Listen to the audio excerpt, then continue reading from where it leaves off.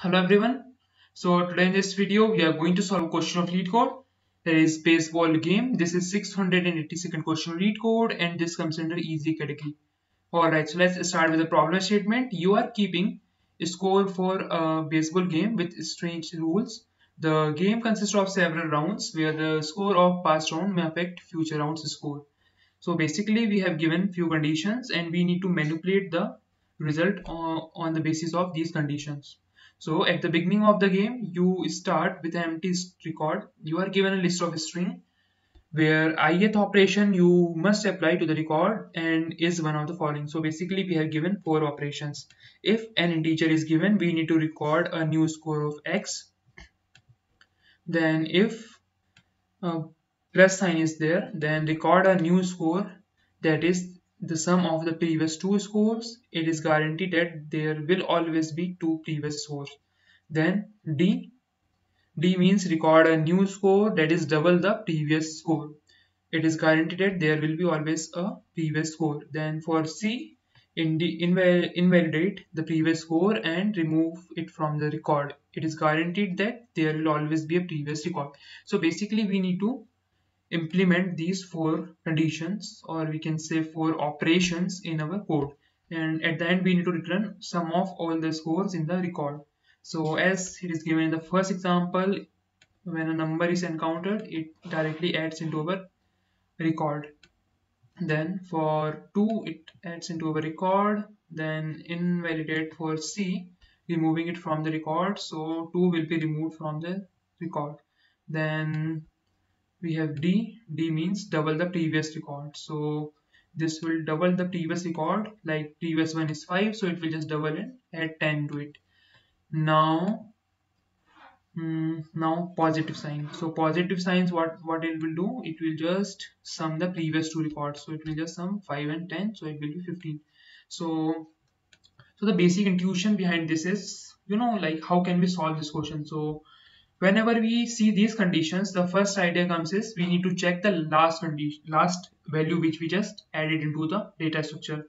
So we already know there is a data structure through which we can access the last entered value, and that is the stack.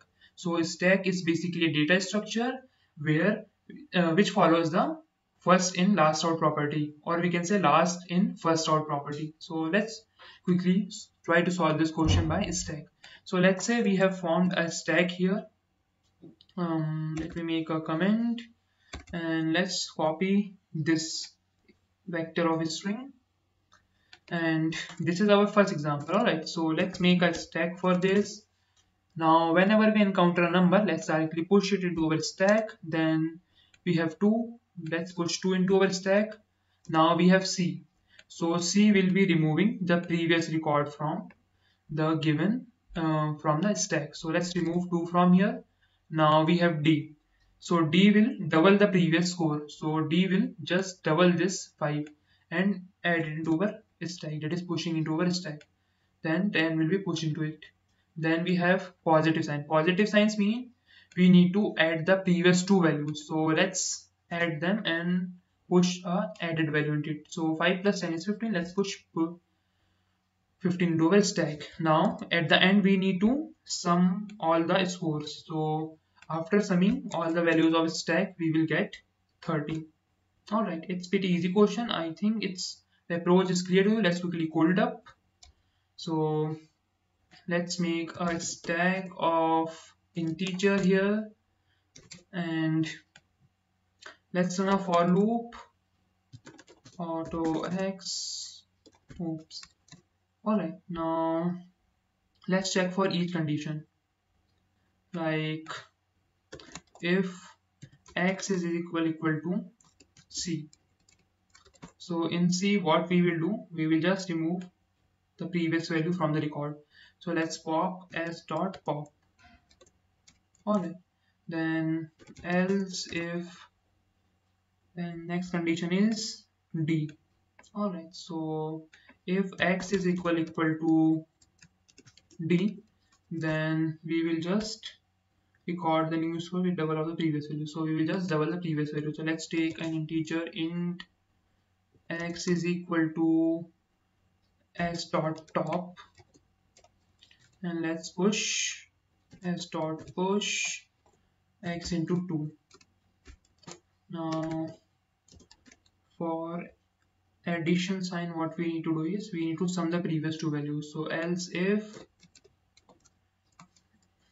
x is equal to positive sign, then what we will do in x is equal to s dot top, and let's pop it out from here. So s dot pop, because we need to access last two values, so we need to pop it once. Then let's take int y is equal to s dot top,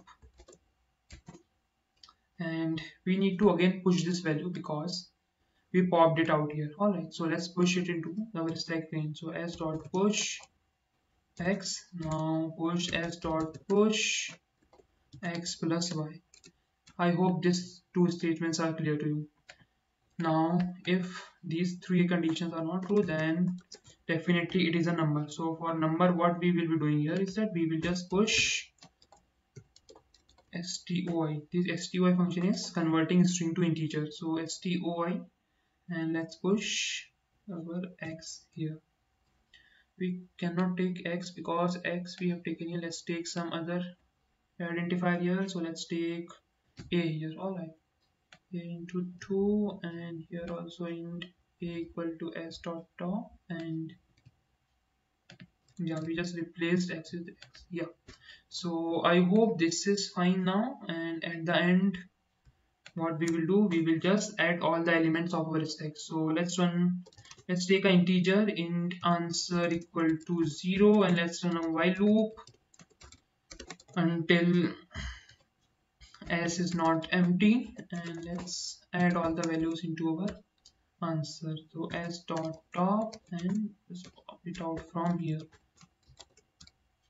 I hope it should work fine. Let's just return answer from here. Yeah, it's working fine. Let's just submit it.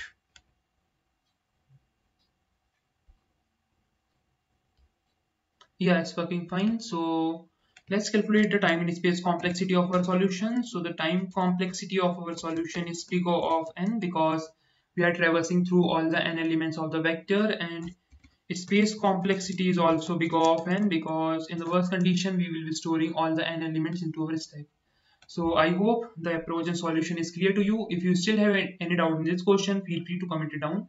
Please like this video, subscribe to our channel. Thank you.